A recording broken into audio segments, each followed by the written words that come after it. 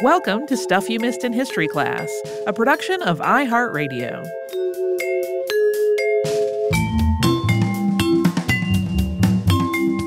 Hello and welcome to the podcast. I'm Tracy V. Wilson. And I'm Holly Fry.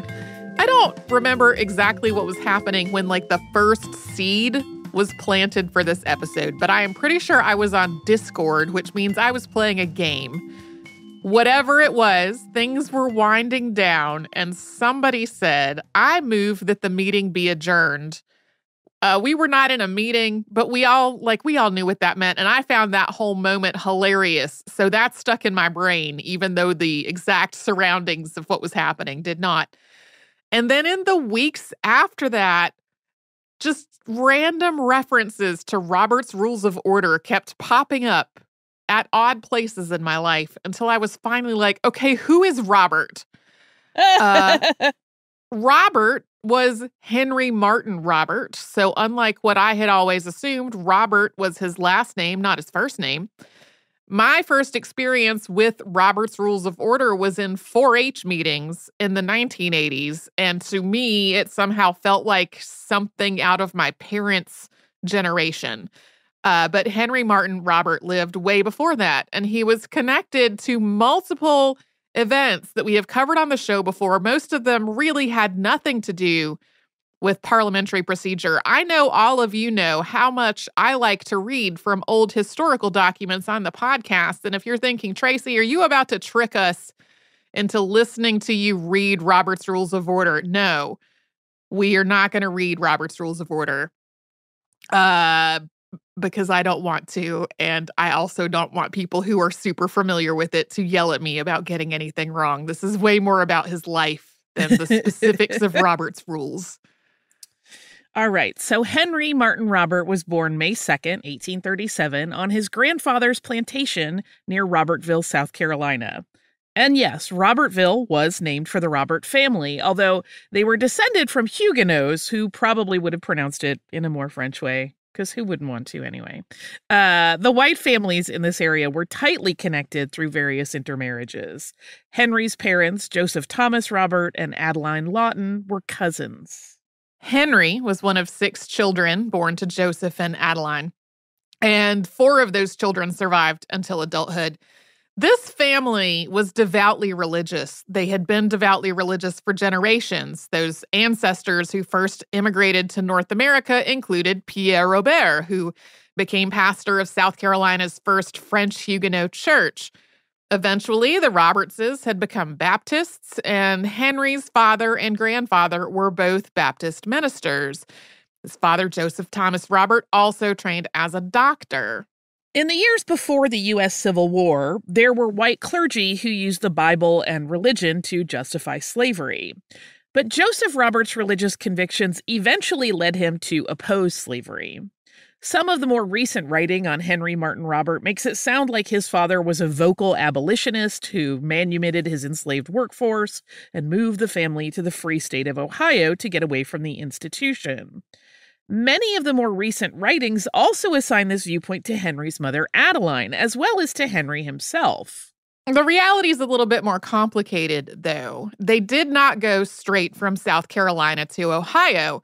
They moved several times between 1839 and 1849. The exact reasons for all those moves aren't clearly documented, but it was pretty common for pastors to move from one congregation to another for all kinds of reasons.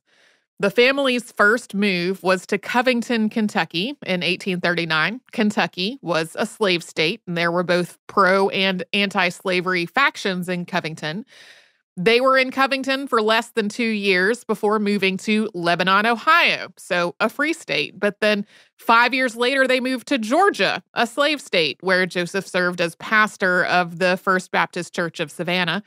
In 1849, they moved back to Robertville. When the family moved yet again to Portsmouth, Ohio, they were in a free state, but they were in a town that had a lot of Southern sympathizers. Although there are family stories about Adeline trying to teach enslaved children to read in her youth and coming to oppose slavery as well, she also maintained strong Southern sympathies and clearly missed her plantation life in South Carolina. And Henry Martyn Robert's views on slavery are not specifically detailed in his public writings or in the papers that have been made available to historians and biographers. Yeah, I read a whole paper that was published back in 2012 that was like his personal views on almost everything are a total mystery. And while there is a biography that came out after that paper was written, it also is not very specific about his views on pretty much anything. We'll talk about that a little bit more on the Friday Behind the Scenes. While the Roberts family was living in Portsmouth, Ohio, Henry Martyn Roberts was appointed to the U.S. Military Academy at West Point in New York, where he hoped to train as an engineer. He was 16. That made him one of the youngest cadets in his class. He graduated in 1857, and during his last year at the academy, he also served as a mathematics instructor. Math is, of course, a huge part of engineering, and a lack of mathematics proficiency was one of the main reasons that cadets failed out of that course of study. Henry really excelled at math, though, so much so that they had him teaching it before he had even graduated, and then he graduated 4th in his class overall. When he graduated, he became a second lieutenant in the Army Corps of Engineers, and for a year, he continued teaching at West Point. I will say, if you can do your studies and have the job of teaching and still graduate 4th, I think you're terrifying as an achiever, in a good way. After that, his first assignment was to Washington Territory. He set out on October 3rd, 1858, taking a steamship south, crossing the Isthmus of Panama by train, and making the rest of the voyage by sea. He contracted malaria while traveling across Panama, and he wasn't really given any time to recover. Once he arrived in Washington, he and his unit were immediately set to work building a road. The United States was at war with indigenous nations in the Pacific Northwest, and the Army Corps of Engineers was building roads and bridges and surveying for railroad lines to facilitate troop movements in that conflict. Yeah, that's not the only place that wars with indigenous people were going on, but that's where he was located at that point. Robert's work building roads was disrupted by an incident we covered on the show almost a decade ago. That was the Pig War, and we will run that episode as a Saturday classic. But briefly, because of some unspecific treaty language, the United States and the United Kingdom were both claiming to control San Juan Island, which is east of Vancouver Island and northwest of Seattle.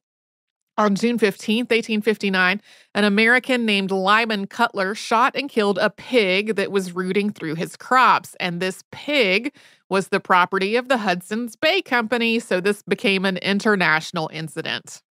As this dispute escalated, Robert and a 10-man engineering team were sent to the island to build fortifications and a camp.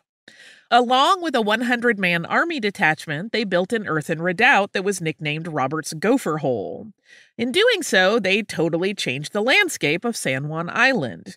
Much of it had been covered by fir trees, which were felled to build that redoubt, leaving a prairie behind. The remains of this redoubt are still visible today. It's a National Historic Landmark that's part of San Juan Island National Historic Park. This redoubt is sometimes credited with helping to keep this standoff from turning into an active shooting war.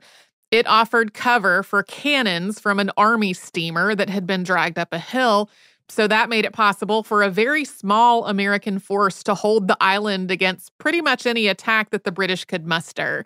But the building process for this did not go very smoothly. There was a lot of difficult, dirty labor. A lot of it was more physically grueling than the engineers were used to. The army detachment was simultaneously frustrated that Robert was not rationing out enough whiskey and also able to get access to enough illicit alcohol that drunkenness and misbehavior were ongoing problems. There were 2 mutinies, a court-martial, and at least 1 duel that had to be broken up. Eventually, President James Buchanan ordered General Winfield Scott to the island to try to restore calm. By that point, Robert's engineering team had finished the redoubt and were building other defenses and a larger camp. Scott ultimately negotiated a joint occupation of San Juan Island, so those defenses and camp facilities were no longer needed. Robert was sent back to the road project that he had been working on before the Pig War. But in April of 1860, Robert asked to be relieved of duty. He was chronically ill and also frustrated by the work he was doing. It didn't really line up with what he had been studying at West Point or hoping to do. Another frustration was what he saw as a lack of discipline and protocol in the men who were serving under him. Initially, he did not get a response to this request, and he became very ill a couple of months later while trying to blaze a pack trail to Fort Vancouver. He finally received word that he could return to Washington, D.C. once he was relieved by another officer. That happened, and he left in September of 1860. That, of course, was not long before the start of the U.S. Civil War, and we will get into that after we pause for a sponsor break.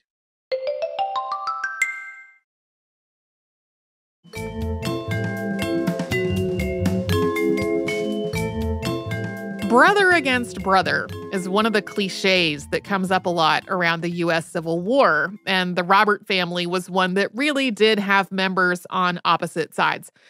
Henry Martyn Robert's father, Joseph, stayed in the North, something that most sources attribute to his feelings on the issue of slavery. Henry's mother, Adeline, was more conflicted. She stayed with her husband, but she still felt a deep loyalty to her home state of South Carolina. She really hated being cut off from all of her family there because of the war. She was also terrified that her brothers, who joined the Confederate Army, would wind up facing her son, Henry, in combat because Henry remained with the United States Army. Although South Carolina seceded from the Union over the issue of slavery, Henry Martyn Robert's decision to remain in the U.S. Army doesn't seem to have been about slavery at all. Or if it was, that's not something that he left any kind of record of in the material that's been available to biographers and historians. Robert thought South Carolina did have the right to secede, but he also thought that if states seceded, they would eventually destroy themselves through factionalism and division. Like his mother, he felt a sense of loyalty to South Carolina, but he thought it was in the state's best interest to preserve the Union. Robert had actually been thinking about leaving the Army before the Civil War started. He had been offered a job as a professor. He had also married Helen Marie Thresher in December of 1860. They had been courting for a couple of years, with a lot of that courtship happening through letters while he was in the Pacific Northwest. But when he heard about the Battle of Fort Sumter in April of 1861, he ended his furlough a week early and he went to Washington, D.C. He was promoted to first lieutenant and assigned to work under Major John G. Bernard, fortifying the area around the capital. Robert still had not fully recovered from malaria, though, and soon his illness was once again affecting his ability to work.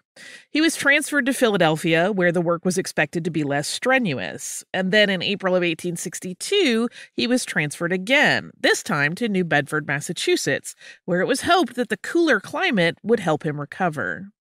He had an experience while living in New Bedford that later led him to study and write about parliamentary law. Although some of the details are fuzzy and some of the accounts of this are conflicting, there was a meeting. It was probably a public meeting, it was probably held at a church, and it was probably about the local defenses. If you are familiar with the form of governance known as the New England Town Meeting, meaning that rather than electing a representative government, the entire body of eligible voters acts as the town's legislature in open meetings, this was not that. New Bedford was chartered as a city in 1847, and by definition, open town meetings are for towns, not cities. So New Bedford had a mayor and a board of aldermen and a common council, but it could also convene more general meetings on matters of public good. Whatever the details of this meeting, Robert was elected to serve as its chair. Maybe because he was there in his officer's uniform, so he seemed like a logical person to put in charge. Some accounts say that this meeting went on for 14 hours and was generally terrible, and others say that it actually didn't go all that badly. But Robert wasn't happy about it. He wasn't expecting to have to chair a meeting and didn't know what to do. In his opinion, his study at West Point and his Army service had not prepared him for this at all.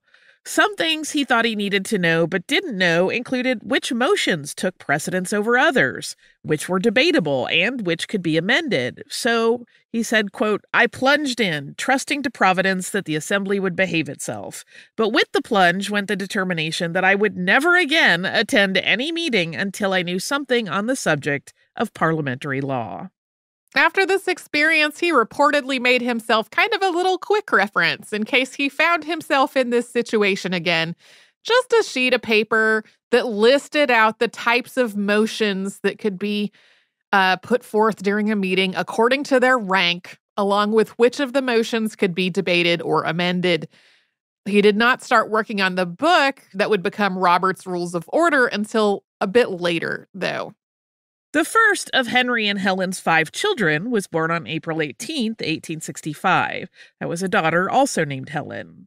And about 4 months later, Henry asked for another transfer.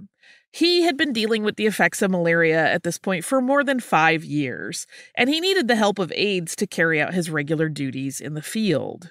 He asked to be sent to the United States Military Academy to teach instead. And this request was granted, and he was put in charge of the Department of Practical Military Engineering at West Point. And he taught there until the autumn of 1867. That year, Robert was promoted to major and named chief engineer of the Military Division of the Pacific. He and the family moved to San Francisco, where they lived until 1871. A lot of his engineering work from this point on focused on shorelines, rivers, and lighthouses, and he worked on some of the infrastructure around the Presidio in San Francisco. His time in San Francisco also included a lot of work with social, religious, and reform organizations. He was on the board of trustees of San Francisco's First Baptist Church and on the board of directors at the YMCA. His work with the Baptist Church included establishing Sunday school for Chinese immigrants. This was about a decade before the passage of the Chinese Exclusion Act, which banned all immigration from China to the United States. And San Francisco had a significant population of Chinese workers who were frequently the targets of racism, discrimination, and violence. He also served as treasurer of the Society for the Rescue of Fallen Women, which was a ministry that essentially tried to rescue women from sex work. Something Robert noticed while working with these and other organizations in San Francisco was that there were a lot of disputes and a lot of time spent in meetings arguing. California had become a U.S. territory after the Mexican-American War ended in 1848. It had become a state in 1850, so still pretty new in terms of being part of the United States. A lot of people living there were relative newcomers from other parts of the U.S. People all had their own ideas about how to do things, and those ideas were informed by whether they had previously been living somewhere that had been colonized by Britain, France, or Spain, whether they had indigenous or African ancestry, what kinds of organizations they had experience with. People just all had different ideas of how to do things, and they wasted a lot of time arguing over the substance of their meetings, but also over procedural questions about how the meeting itself should be conducted. So Robert thought there really needed to be one uniform rule set which could be used all over the United States so that as people moved around and tried to establish new organizations and tried to run meetings, they would at least all start out on the same page when it came to the way that the meeting should be structured and organized. He started reviewing the books that were already available about parliamentary laws. That is, the various rules, protocols, standards, and points of etiquette that are used to govern meetings of legislatures or non-legislative organizations. Those non-legislative organizations that conduct their meetings according to parliamentary law are often called deliberative assemblies. Robert intended for his work to be used by deliberative assemblies, not by legislatures. When Robert started this research, the major works on parliamentary law in the United States included Thomas Jefferson's 1801 Manual of Parliamentary Practice and Luther S. Cushing's 1745 Rules of Proceeding and Debate in Deliberative Assemblies. That was more often known as Cushing's Manual. Cushing's manual was in pretty common use, but Robert really didn't think either of these works was well suited for non-legislative bodies. Thomas Jefferson was Thomas Jefferson, and Luther S. Cushing had been clerk of the Massachusetts House of Representatives. So both of their works were informed by working in legislatures. He also thought that these rules, a lot of the time, were too specific and too complicated for something like a non-legislative local organization. And some of the rules just were not relevant to those kinds of organizations. He also got a copy of the Congressional Manual and John M. Barclay's Digest of Rules and Practices of the House. But again, these were rules for legislatures. That wasn't quite what he wanted. In the end, in 1869, he wrote a brief pamphlet of basic rules, which he had printed at his own expense and handed out to friends, family, and colleagues. He started working on a short manual that would be suitable for wider distribution, but he wasn't able to finish it before being transferred to Portland, Oregon, where he wound up being a lot busier with his engineering work. Then in late 1873, Robert was sent to Milwaukee, Wisconsin, to oversee the construction of lighthouses around Lake Michigan. When he got there, at the very end of December, much of the lake was frozen and temperatures were well below 0 Fahrenheit. That put a stop to pretty much all of the work that had to be done outside. His wife and children also stayed behind in Dayton, Ohio for a while, and so this finally gave him time to really focus on his work on parliamentary law. And then he continued that work after the weather warmed up and his family got to Milwaukee. Henry's wife, Helen, played a key part in this book.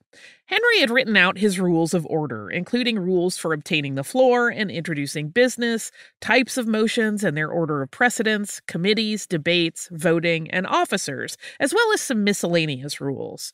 But Helen pointed out that these rules were only really useful to someone who already knew how to run a meeting.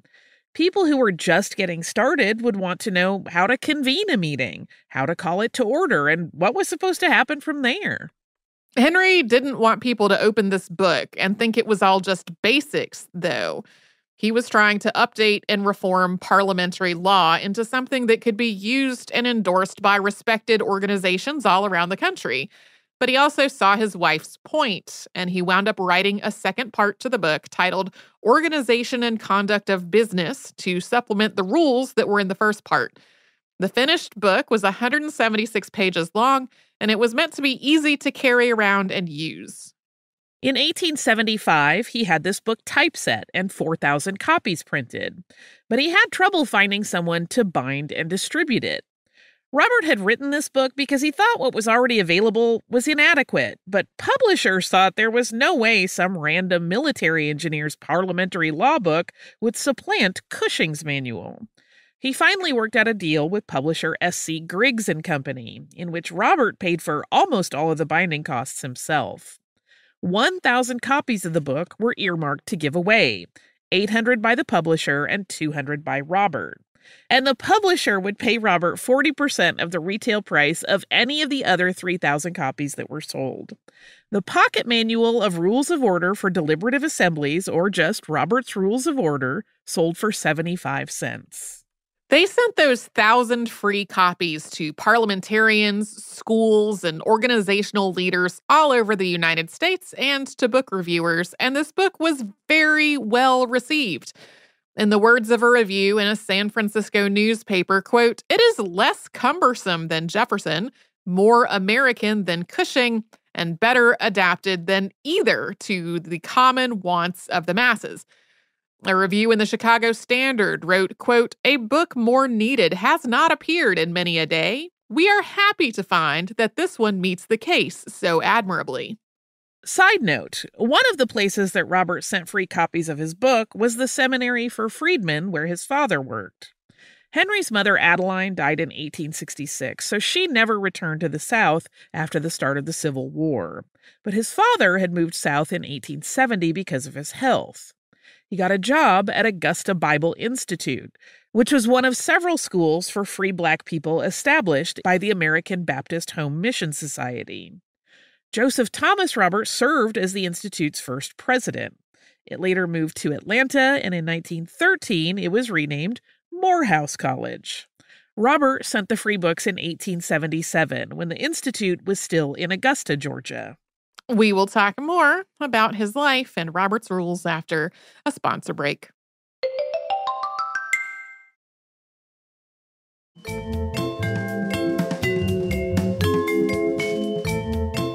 Henry Martyn Robert had thought that those 3,000 copies of his Rules of Order would last for 2 years, but they sold out in only 6 months. Even though he had no formal training as a parliamentarian, this meant that he was immediately seen as a big authority on parliamentary law. So many people wrote to him with questions, and some of those questions were very specific. He tried to individually answer all of these letters and also to use the kinds of questions that people were asking him to inform later revisions and updates to his rules.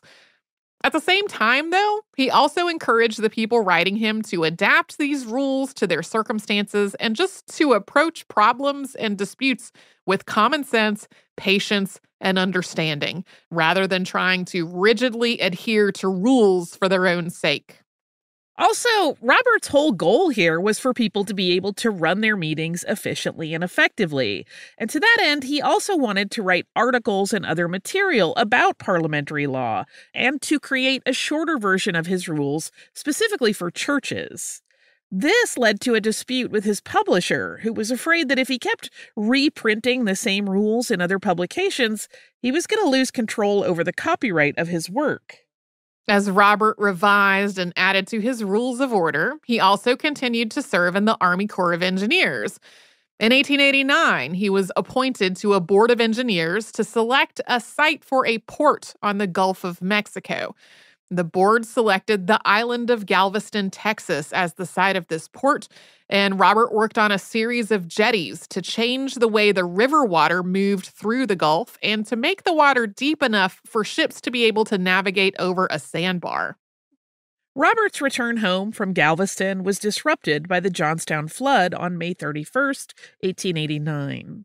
Robert was stuck on his train for 2 days and spent a week in Altoona, Pennsylvania before he was able to continue on. Prior host Sarah and Deblina covered the Johnstown flood on the show in 2012, and we ran that episode as a Saturday classic back in 2018. But briefly, an earthen dam owned by the South Fork Fishing and Hunting Club failed, causing massive flooding and damage downstream and killing more than 2,200 people. This flood became notorious, both for the catastrophic damage and death, and because of survivors' lengthy and unsuccessful efforts to collect damages from the club, whose members included people like Andrew Carnegie, Henry Clay Frick, and Andrew Mellon. In February of 1890, Robert was named engineer commissioner for the District of Columbia. While he was in Washington, D.C., he continued to focus both on his engineering work and on social reform. For example, he didn't think it was feasible to totally ban alcohol or sex work, but he saw both of them as the causes of various societal problems, so he wanted to limit and regulate them. Of course, this was something else in his life that was influenced by his own religious beliefs. And he also kept working on his rules and answering people's letters about them.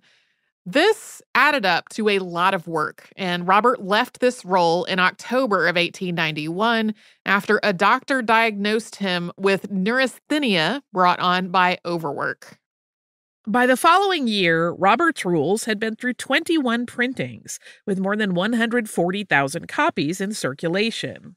But sales started to drop in 1893 in the wake of the financial panic that year, and his publisher also went out of business. Then, on October 10, 1895, his wife Helen died suddenly of heart failure. Robert continued working, though, including on various defense projects when the Spanish-American War started in 1898. By that point, he was getting close to the Army's mandatory retirement age of 64. He turned 64 on May 2nd, 1901, and retired with a rank of brigadier general, and by that point had also been named Chief of Engineers. Robert had been awarded this promotion on April 30th, 1901, so just a couple of days before he retired, which had involved a considerable amount of jockeying. A few years before, Chief of Engineers William P. Craighill had retired. Robert and his friend and colleague John M. Wilson were the same age, with birthdays on May 2nd and October 8th, respectively. In addition to being a few months older, Robert had seniority, and both men thought that when Craighill retired, Robert would be promoted. And then when Robert retired, Wilson would be promoted. So both men would retire with the distinction and benefits that came with the rank of brigadier general. Both of them were surprised when Wilson got the promotion instead. Wilson protested this decision and then spearheaded a whole campaign, complete with newspaper editorials and letters to President William McKinley, to try to get Robert promoted before his retirement. McKinley was reluctant to allow this because of the precedent that it would set, but ultimately Wilson did retire a few months early and Robert was promoted. A few days after his retirement, on May 8, 1901, Robert married Isabel Livingston Hoagland. They went on a honeymoon to Cuba, and after they got back, Henry started consulting as a civilian engineer. A massive hurricane had struck Galveston on September 8, 1900. Past hosts covered this hurricane in an episode called 5 Historical Storms. That was also a Saturday Classic in 2018. And again, briefly, Galveston was on a low-lying island, and this hurricane caused a massive storm surge. More than 6,000 people died, and the city faced immense damage. Henry Martyn Robert, Alfred Noble, and Henry Clay Ripley were tasked with finding a way to protect the city, which they did by building a massive seawall and raising the city. Robert also worked on a causeway bridge linking Galveston to the mainland. In 1911, the government of Mexico invited Robert to work on improvements to the port of Frontera in the state of Tabasco, and Isabel went with him. They did not get to see this project through to completion, though, due to the Mexican Revolution. President Porfirio Diaz was forced out of office on May 11th, 1911. He went into exile, and the Robertses went back to the United States. By this point, there had been a number of updates and reprintings of Robert's Rules of Order. The first one to be specifically framed as a revised edition came out in 1915. In 1916, Robert started work on a much longer work called Parliamentary Law, which he intended for the use of professional parliamentarians and people who taught parliamentary procedure. He also worked on a shorter training manual called Parliamentary Practice, which included lessons and drills. Parliamentary Practice was published in 1921, and Parliamentary Law in 1922. His wife Isabel and daughter-in-law Sarah Corbin Robert were a very big part of getting these books written, as was their friend Mildred Anderson. And that was because at this point, Robert was advancing in age and he had developed cataracts and hearing loss, and he just needed people to help take notes and dictation as he wrote out this work. Henry Martyn Robert died in Hornell, New York on May 11th, 1923 at the age of 86. He was buried at Arlington National Cemetery. Robert's Rules of Order became the almost ubiquitous manual of parliamentary procedure in the United States. Not every organization uses it, of course, but there are still a lot of nonprofits, student governments, homeowners associations, and other organizations that rely on it. This includes some legislative bodies, like some of the New England town meetings that we mentioned earlier. There's some suggestion that Robert's Rules of Order did more than just give existing organizations a formal framework on how to conduct meetings more efficiently and in a more orderly way. That it also inspired the creation of new organizations by providing a practical reference for how to do it. In the words of historian Don H. Doyle, writing in American Quarterly in 1980, quote, Robert's remarkable achievement came about because his book both stimulated and fed a soaring popular demand for parliamentary law. It's definitely true that there was an explosion of organizations, especially organizations devoted to some kind of social or political reform in the progressive era of the late 19th and early 20th centuries. In other words, after Robert's Rules came out. A lot of those letters Robert personally answered came from people who were trying to start or manage organizations for women's suffrage or racial equality, prohibition, and other social and political issues. For example, Carrie Chapman Catt once wrote to Robert to say that she had been running suffrage meetings with his rules for 30 years. At the same time, there have been increasing criticisms of Robert's Rules in more recent years. Although he wrote it for non-legislative bodies, it was informed by existing rules for parliamentary procedure.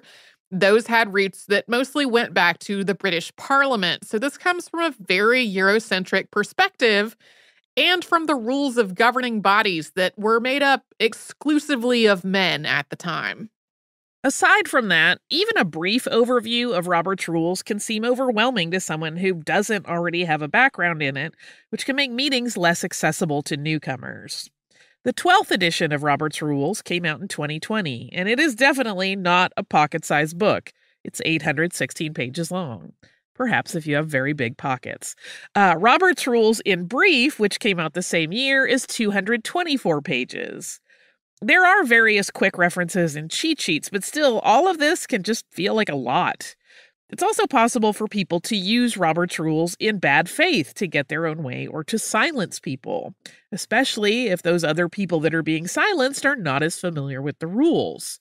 Some organizations instead focus on methods that emphasize consensus building and collaboration rather than formal rule sets for things like introducing motions, controlling the floor, voting, and determining when it is acceptable to interrupt the person speaking.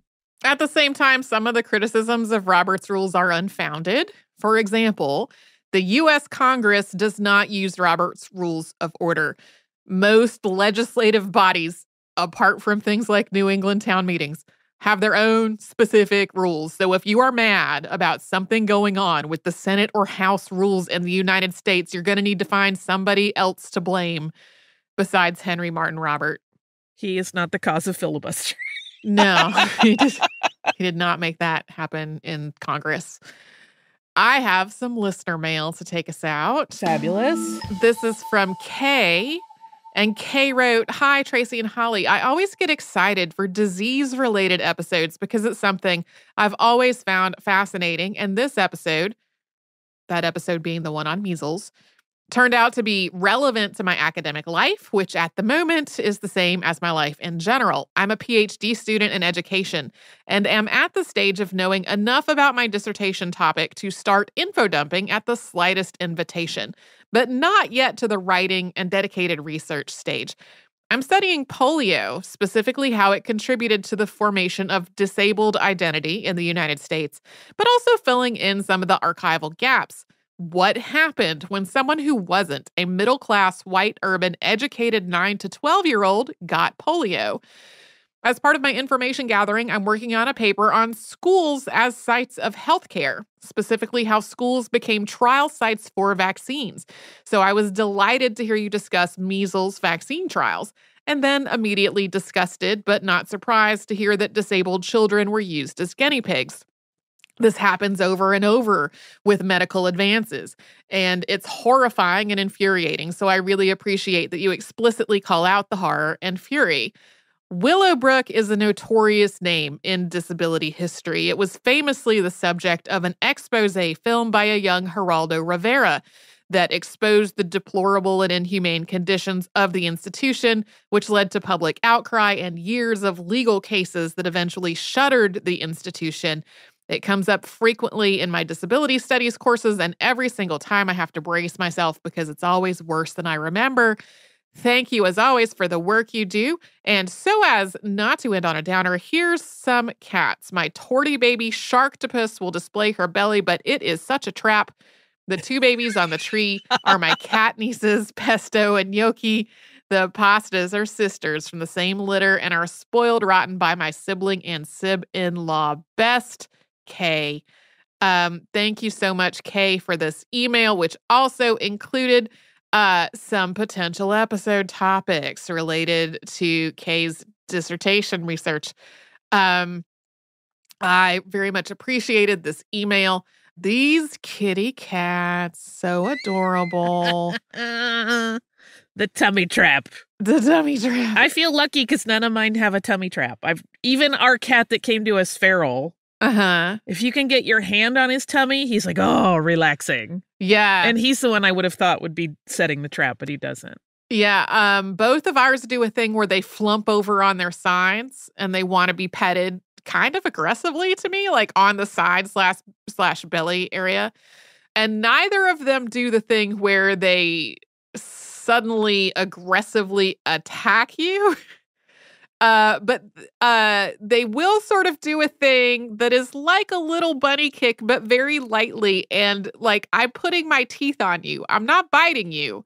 I'm just putting my teeth on you, which is sort of funny to me because it's like all of the motions of the tummy trap cat bitiness, but like in the most gentlest, delicatest way. It's because they were raised together. Yeah. So they've taught each other to temper that behavior and be like, no, if you're playing with me, you're playing with me. Yeah. Don't be throwing those claws and teeth out. No, they're so good. This is why you should always get two kittens together. I feel strongly on this issue. Yeah, we intentionally, when we got them, were looking at rescues and intentionally looking for a pair of kittens because we did not have any other cats in the house because I had come to Massachusetts with a cat who had eventually passed away at the age of 19. And so since we had no other cats in the house, we definitely wanted two kittens together because it is definitely better for kittens to have. Oh, behaviorally, it's so much easier. Other cats around. So much easier. They had also been taken care of by a foster family who, in my opinion, was really good. They also had other cats to sort of teach the kittens how to be cats. How to be good citizens. They taught them cat parliamentary procedure. Yeah. They know which motions can be debated and amended. There you go.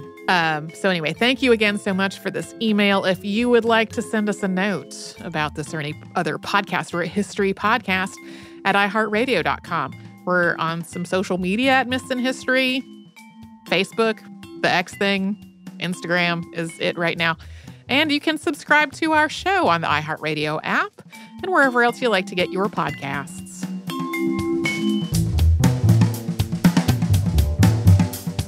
Stuff You Missed in History Class is a production of iHeartRadio. For more podcasts from iHeartRadio, visit the iHeartRadio app, Apple Podcasts, or wherever you listen to your favorite shows.